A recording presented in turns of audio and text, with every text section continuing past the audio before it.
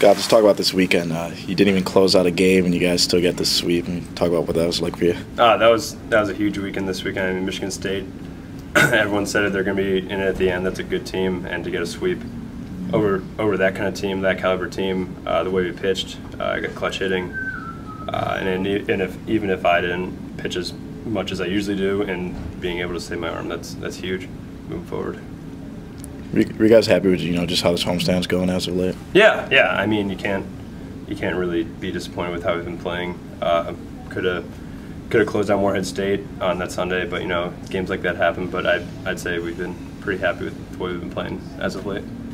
Just what do you think this entire weekend said for the staff as a whole? Between the bullpen and the starters to be able to, just after all the injuries you had, kind of reshuffle and kind of formula to do as well as you did. Yeah, I mean, whatever streak we're on, like one run in however many innings, to be able to do that over quality teams, that's unbelievable. We've been throwing pretty well from top to bottom, getting great starts from our starters. Joey going out there and doing what he does, and Corey coming in and filling the spot, and Luke Harrison being outstanding.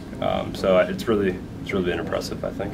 What's it meant, I guess, to get that? I mean, knowing what you guys have had to replace, the way you guys have had to adjust twice now with injuries, just kind of what has it meant to see guys continue to just kind of change their roles in the middle of the season and step up like that? Yeah, I mean, losing Ryan and Kyle Hart is obviously tough as a pitching staff. Two of the better pitchers we've had here in at least my career. But I mean, I've said it before, it's like staff effort that everyone has to pick up where they left off, I guess. And we've had, definitely I think we've had bullpen and starters pick up for how they were pitching before they got hurt.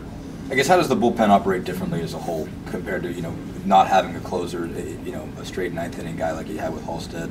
Some other guys are picking up more innings, basically. How does just the entire system operate differently, just with the personnel changes you had? Well, I wouldn't say it's differently. I think when we had Ryan, we still had the pressure for everyone needs to pitch well when their number's called upon, and that happened. But I mean, losing Ryan, like I said, obviously hurts. But I wouldn't say it operates differently.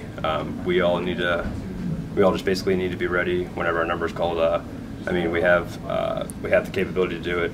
It's just kind of a mindset thing, I guess.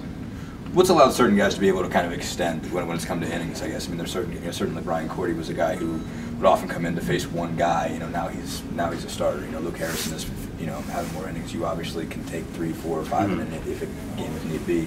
What do you guys do as a staff to make sure you're capable of that you can go from kind of a 1 inning, 2 inning guy to 3, 4, 5 if need be? I mean, it starts all the way back in the fall, like conditioning our arms to go however many innings Skip needs us to go.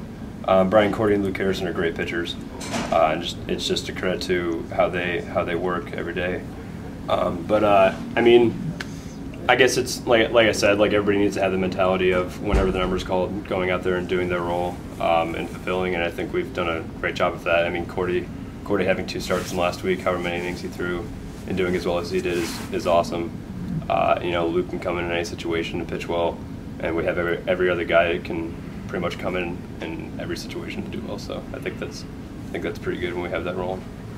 At Ohio State, at Iowa, you guys really dominated those series. This week was a little different. You guys had to grind out those wins. Just talk about how different that was for you guys. I mean, like I said, Michigan State's a really good team.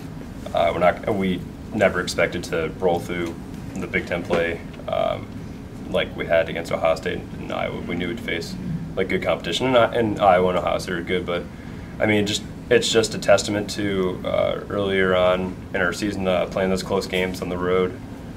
Traveling and far away to play good competition, and now it's really paying off to see that we can, when there is a close game, extra inning game, we can get it done. Do you like coming out of the bullpen behind Luke Harrison? Yeah, I really don't care when I throw. Luke's awesome to watch pitch. I mean, he just gets strikeout after strikeout, and he's an energy guy like me. He gets pumped up.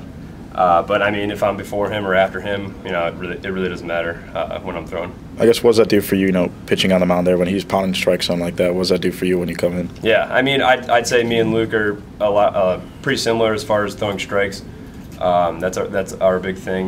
We want to go in there and control the strike zone, and I think that Luke this weekend definitely did that, and the entire season everybody's been doing that. But I mean, when me and him are throwing well, and the rest of our bullpen's contributing, I think it's going to be pretty hard to score runs off us at the end of the games.